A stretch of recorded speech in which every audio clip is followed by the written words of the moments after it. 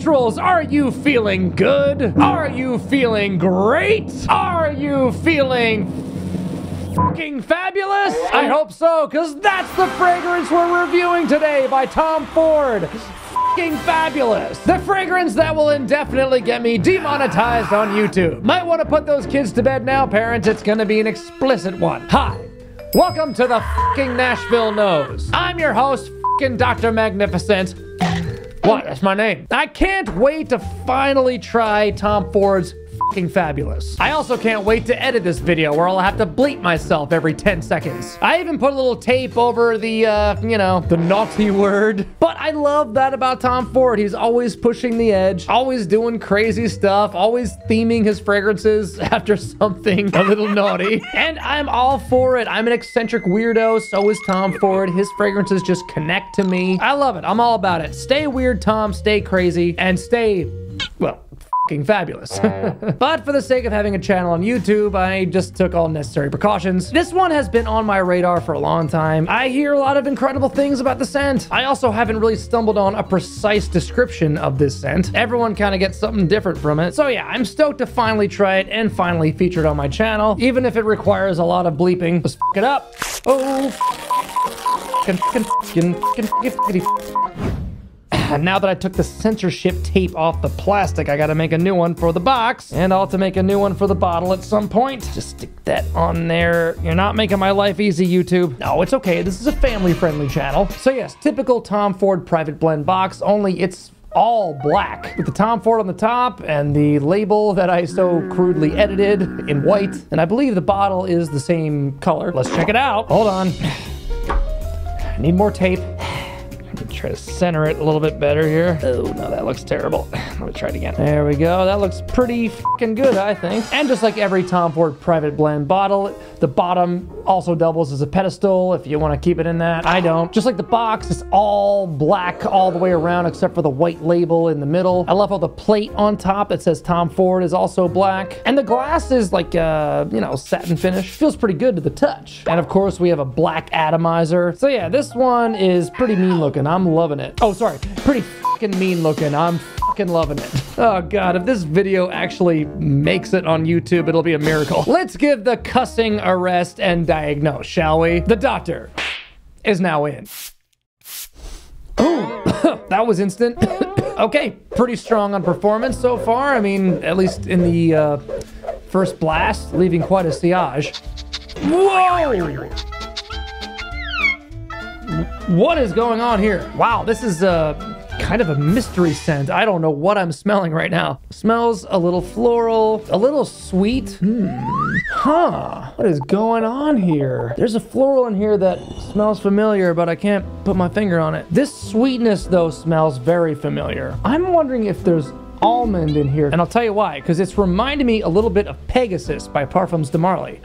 Has a similar kind of creamy, nutty sweetness. I really dig though so far. Yeah, this is good. And it smells like it will perform pretty well. It seems on the stronger end, which is always nice when a Tom Ford performs well. I don't know, we'll see though. Actually, something is smelling kind of minty, almost kind of mentholy. I don't know if there's a mint note in there. We'll see in a second. It's just all over the place. I don't know what's going on. A little bit chaotic. I mean, I guess it fits the name. It doesn't just smell fabulous. No, no, no. Okay, I am way too curious what the heck is in this thing, so I need to look up those notes right now. Okay, pulling up the...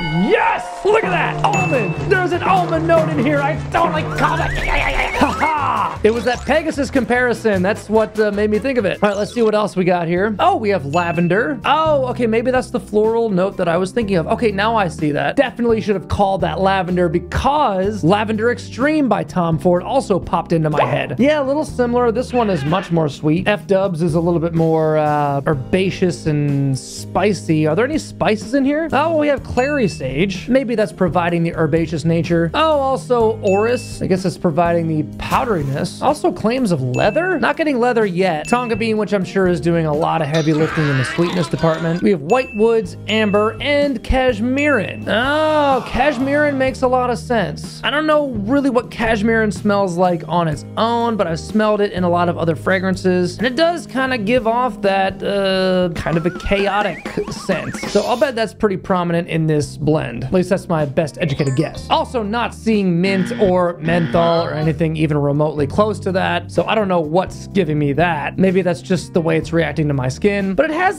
this slight cooling effect to it. I don't know from where. Maybe cashmerean. I like the direction this is going. I'm hoping the woods and the leather come out more as it dries down. All right, well, there's only one thing left to do. Well, there's a couple things left to do, but the next thing to do is to step away and give this plenty of time to slow cook on the skin. Let's see what kind of ride fucking Fabulous will take us on. Hold on right there. Be right fucking back.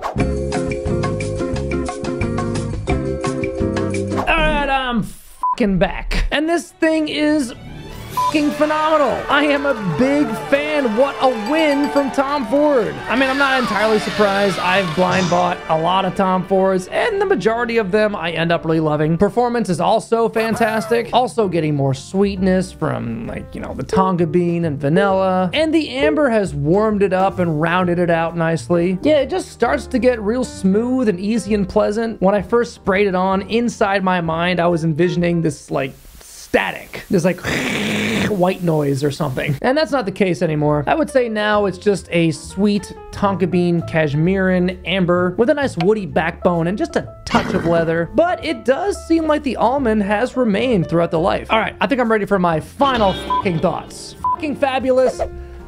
Yeah. Should I add a counter?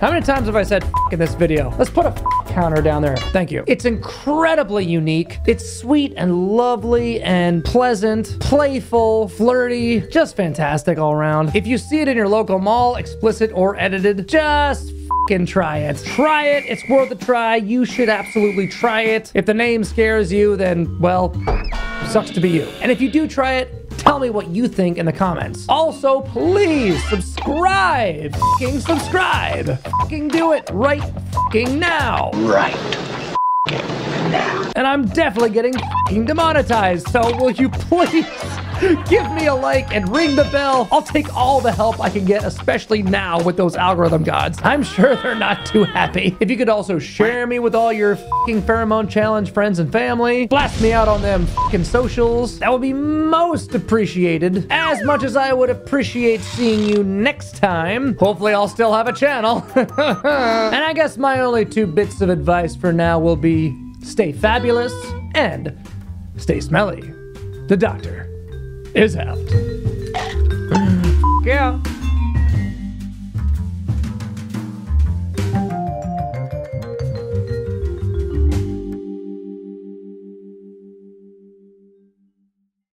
I'm fucked.